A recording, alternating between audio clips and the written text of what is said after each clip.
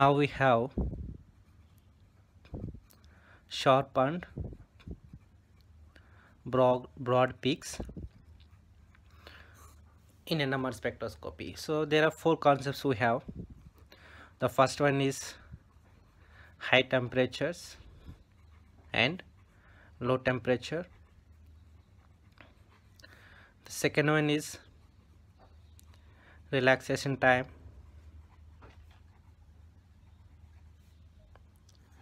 Third one is quadruple nuclei, and fourth one is high magnetic field and low magnetic field. So this concept we know very well.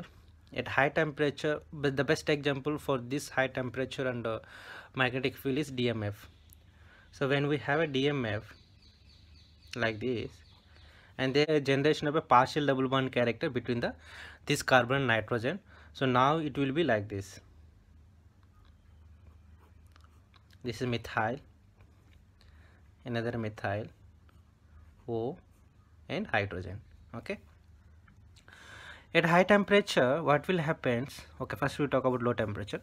At low temperature, we can differentiate these both methyl groups, because this methyl group is cis to this hydrogen, and this methyl group is trans to this hydrogen, and we have a one free hydrogen here. So totally we'll get a 3 lines here.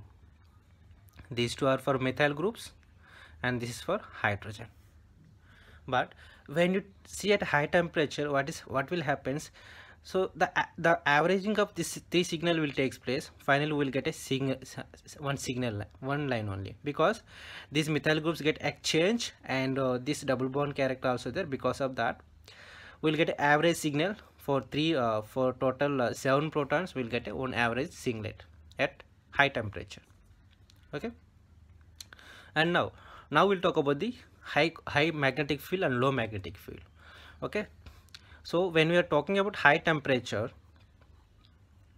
so that is equals to low magnetic field. Low magnetic field. So when you are talking about low temperature, so that is equals to high magnetic field. Okay. So at low magnetic field, we'll get a average signal, average one singlet. At low temperature we'll get a at a high magnetic field we'll get a 3 line signal. Okay. So what is happening at high magnetic field? The rotation will be avoided, so the molecule can't rotate. There cannot be exchange of the methyl groups. So because of that we'll get a 3 line signal.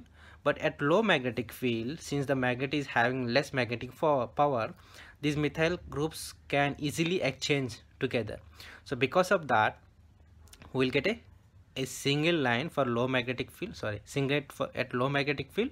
At high magnetic field we'll get a triplets. Okay, not this way, like this, because this peak is for 3 proton, this is for 1 proton. Okay. So this is done, this is done.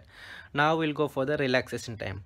So what is the relaxation time? So there is a we have a ground state and excited state. Okay. So initially the proton which is in the ground state, it goes to the excited state and come back to the ground state. So this time is called as a relaxation time in general. So here when the relaxation time is high and low, and this high and low will be within the NMR time scale, not more than NMR time scale. Okay. So when the relaxation time is low, in that time the NMR cannot read, means like imagine this is the 10 to the power of -8. NMR time scale is 10 to the power of -8. So when the NMR relaxation time is less means very less than this, that time the NMR can't read the compound clearly. So in that case we will get a broad lines. When we have a relaxation time is high, so in that case low, that means relaxation time is low means it comes very fast. When relaxation time is low means it's coming very fast. This point you remember, coming to the ground state very fast. Relaxation time high means it spends some time here, then it's coming back. Okay, coming slowly. Okay, so what I'm trying to say here, the molecule goes from here to here, and if it comes back immediately, in that case we'll get a broad peak, because the NMR can't read the compound clearly. So when the molecule spends some time in the excited state and then it come back to the ground state, in that case the NMR time scale will be, sorry, the NMR can read the compound clearly. In that case we'll get a sharp peaks. If an relaxation time is low, that means molecule is coming very fast into the ground state. In that case we will get a broad peaks. When the relaxation time is high, that means the molecule is spending some time in the excited state, then it's coming down. In that case we will get a sharp peaks. And we'll go for the quadruple nuclei. So what is a quadruple nuclei? So I explained this one in the mass bar spectroscopy. The molecules which are having I value is greater than 1/2, so we call them as a quadruple nuclei. Okay, so molecules which are nuclei which are having 1/2 spin, they shows a sharp peaks, and the molecules which are having a spin of greater than 1/2, they shows the broad peaks. Okay, and this when we have a 14 nitrogen and 15 nitrogen, if you record the proton NMR for 14 nitrogen and 15 nitrogen, for 14 nitrogen you will get a broad peak, but for 15 nitrogen you will get a sharp peak. It's because 15 nitrogen spin is 1/2, whereas 14 nitrogen spin equals to 1. So this belongs to the quadruple nuclei. So due to that reason we'll get a sharp broad peak for this compound. Here we'll get a sharp peak. Okay, and this is also one more concept is there. Fifth one will be the electric field gradient. I forgot to tell this. Okay, and I will take two examples, ammonia and NH4 plus. So when we record the NMR for NH3, we will get a broad peak, but for NH4 we will get a sharp peak, because so electric field gradient EFG I have explained in the mass bar spectroscopy. So if it is a symmetrical, that case we will get a sharp peak. If EFG is unsymmetrical, in that case we will get a broad peak.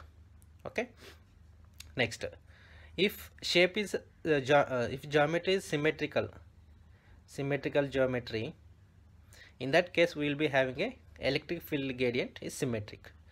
So when it is unsymmetric geometry, we will be having a unsymmetric electric field gradient.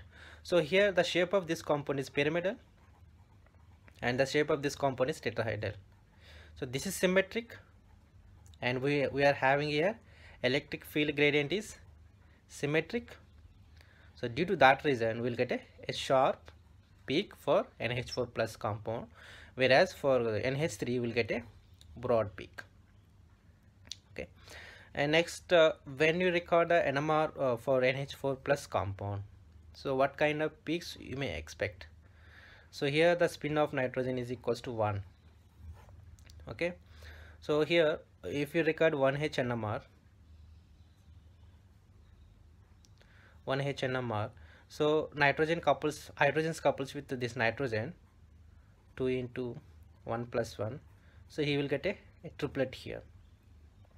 And for when you record the nitrogen 14 nitrogen NMR, in that case 2 into nitrogen couples with 4 hydrogens 1/2 plus 1, and here we'll get a 5-line signal. So what about the intensity? And we have one more example, that is HD. So in the deuterium NMR we'll get a doublet. This is off because deuterium couples with hydrogen spin is off. We'll get a doublet, Whereas when we record a 1H-NMR, in that case we'll get a triplet. Okay, and here what we need to remember, here also this concept comes, quadrupole nuclei concept comes.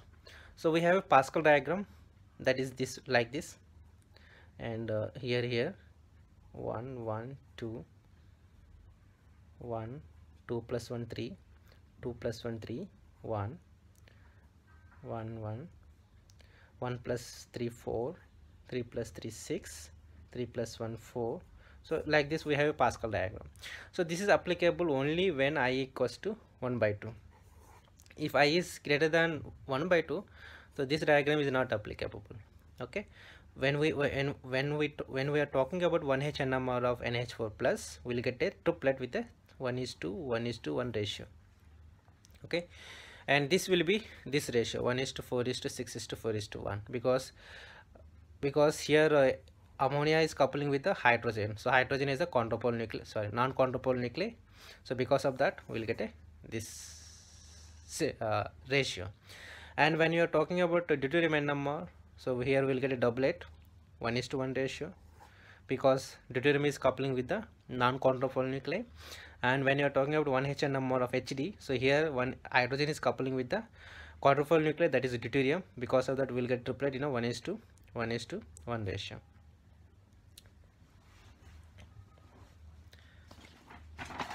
And one last concept we have here, that is the shift reagents.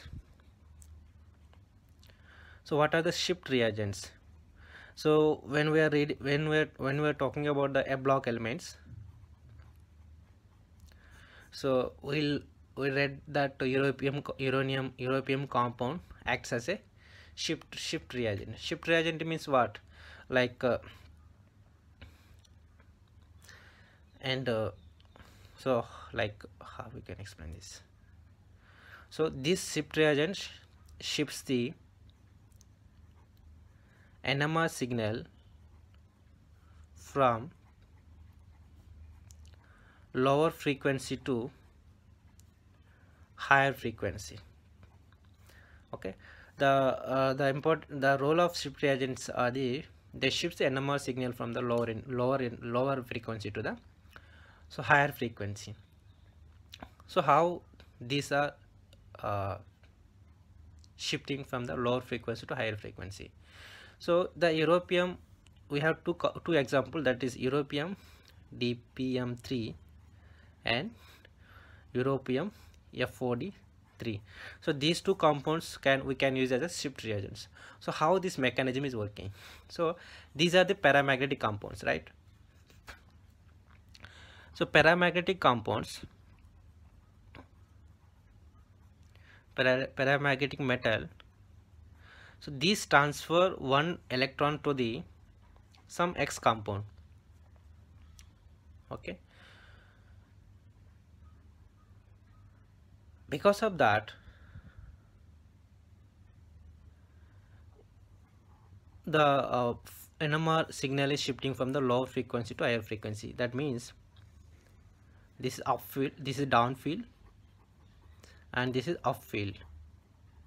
Okay, so when we have a shift reagents, those shift reagents shifts the signal from the lower frequency range to higher frequency range, because one electron is going to the X compound. Because of that the shielding will increases on the compound. So because of that the peak is shifting towards the higher frequency region.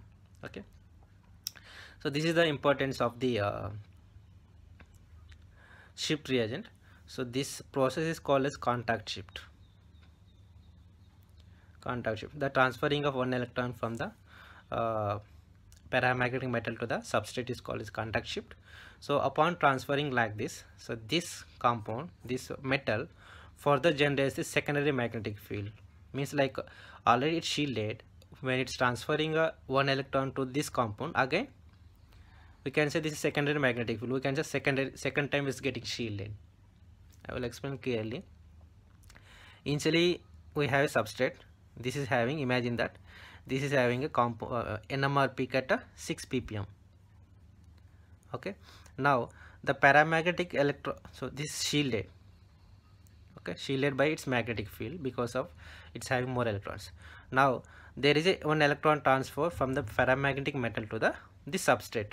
Now it's what is happening because of this electron, again it's getting shielded, so we can say this one as a secondary magnetic field. So due to that reason, the peak is shifting from the higher frequency region to, sorry, low frequency region to higher frequency region. So this is the role of shift reagents. So till now, if you have any doubts, you can comment in the comment box, and if you like my video, you can subscribe to my channel and also you forward to your friends. Thank you.